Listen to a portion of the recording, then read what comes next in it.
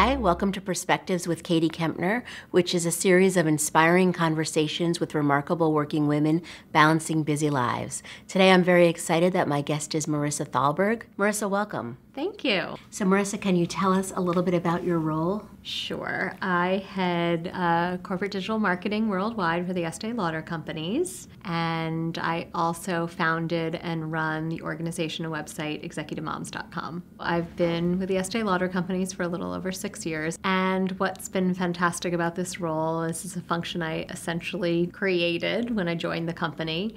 Back when our digital was really focused on e-commerce, and I realized it was going to be an incredible, rare opportunity to bring transformation into a really established, really fantastic organization and help move our brands more into the digital age. And I would assume in the beauty industry, it skews towards lots of women in the company? It does. Do you think that makes things different? You know, I've been in beauty so much of my career that I don't know that I really know what it's like to be in a really, really male-dominated industry the way a lot of industries are. But I think actually a big connective tissue of my career has been supporting women. It's the thing that connects being in marketing and being in beauty and definitely executive moms. So I think about these issues actually a lot. And with regards to being in a company really heavily dominated by women, overall I think it's fantastic. When women are great to each other, women are really great to each other.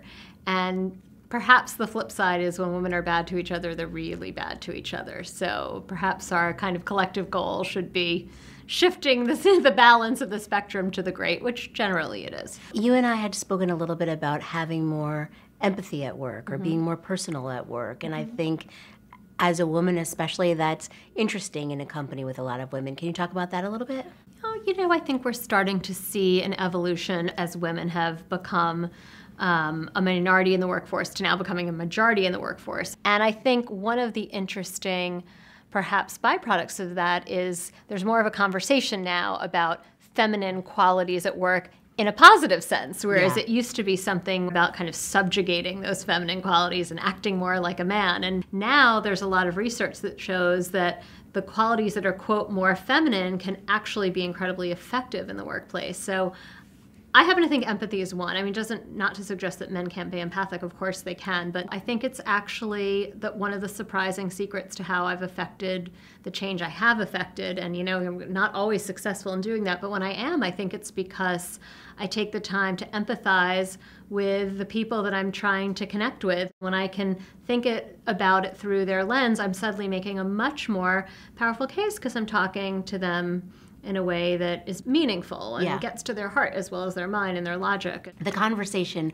of women in the workplace has been elevated so much this year. Do you think it's the right issues that are being talked about? I think there continues to be a spectrum of issues and a spectrum of ways of looking at this. For me, the most important thing is that women in leadership positions have a certain sense of responsibility to other younger emerging women in terms of thinking about the totality of the example they're setting. Not just am I a successful business leader, but how can I as a whole woman empower the women under me to believe that they can be whole women too? That to me is the most important lesson and the most important way that we as a gender, if you will, can have an impact. Well, what are the things you tell those women? Well, first of all, not to think that there are easy answers, because I think that's incredibly unfair. And to be really reductive about it is just doing, you know, women a disservice. I am lucky that I have some really amazing working mom friends, and I can tell you no one situation is the same. I tend to have a job that's much more meeting intensive, and my schedule is different. I travel a bit more, but not as much as some. The relationship that I have with my husband might be different than their relationship with their spouse, or maybe they're doing it on their own. I know that travel is part of your job. Can you talk about ways that you stay in touch when you're away? I always have a hard time leaving my kids, I think, much harder than they have, because they're in their routine. Right. And the wonderful thing about having a spouse who's capable and supportive is when one parent is away, you know, he can pick that up. So the great thing is the continuity is there for them. It's my life that's been disrupted and my routine that's different, and I miss them. So I don't think I've ever gone on anything shorter than a couple of days trip without having like a tear in the car service. But it's the way it is. And I try to do little things. I just put a little chocolate kiss for each night that I'm gone. And so every night they get a chocolate kiss until they can get a real one again. And there's just something very sweet. And I feel like a lot of working moms, they resonate to it because it's how we feel. It's simple. It's just a little thing. And now, it was really funny. I was going on a business trip recently and my younger daughter's so plugged into the whole thing. She's like, do you want me to get the Hershey's Kisses out for you? I'm like, oh, so the novelty of this is gone. But, she looked forward to it in a way. So let's talk a little bit about Executive Moms, which is something that you founded quite a while ago, and it's pretty amazing. Well, I started it in 2002, so it's been around for quite a while now. And as with many good ideas, it was born out of just a very genuine personal insight soon after I had given birth to my first child, Hannah. Being a new mother, my first instinct was, we're going to have no friends, my baby and I, because I'm going back to work. And secondly, I realized I was craving that sense of connection with women like myself. And I started talking to people in the meeting, well, what can I join? And everyone said, we don't know, and we don't know why we don't know, and you've got to go start this. But I felt this sense of purpose with it. And the whole idea of Executive Moms, even the brand of it, was just very clear to me what unique place it should have in women's hearts and minds. I just knew the woman I wanted to talk to was smart and accomplished and multifaceted and didn't need some didactic approach to do your life better this way, but just wanted to be surrounded by people with similar experiences. And just the sharing is the benefit. We just redid the website. And having this destination that I think has a sensibility that really resonates for women is something that I am very proud of.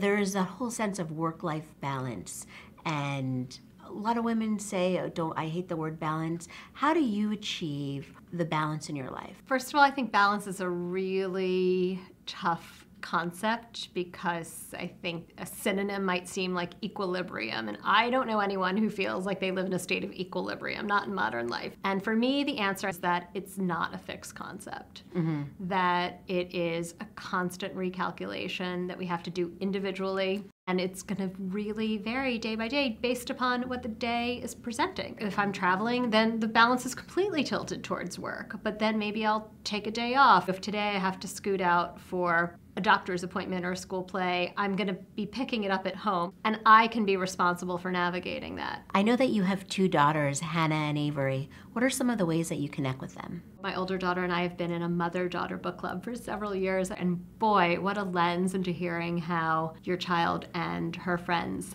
think.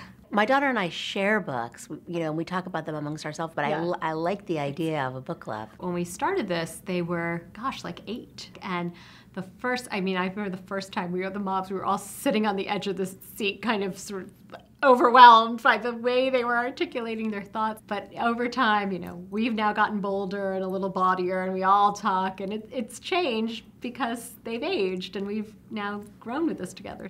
So I want to just end by asking you about advice. I would love to know if you had one piece of advice for women who are starting out or looking to make a change, what would it be?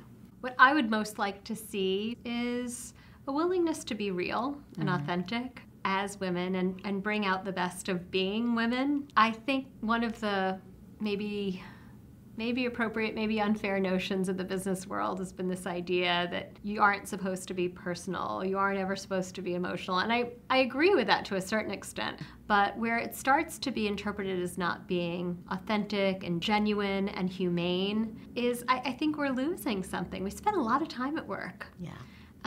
Work is relationship driven. Doesn't mean you have to blur it with your personal life, but it means that we can still be kind of the best real version of ourselves at work. I guess the only other thing I'd say is to also be ambitious, but not expect everything all at once. The hardest thing I think for ambitious women actually is allowing yourself to feel a certain sense of contentment. So, I'm at this level, and some people might think that's great, but then there's part of me thinking, but I should be at that level. But then I think, maybe this level's really great right now, considering I also have 2 kids, and I do this and I do that. And we don't cut ourselves much of a break that way. And maybe that's good because it drives us for more, but maybe sometimes it's okay to stop and reflect on sort of that total plate.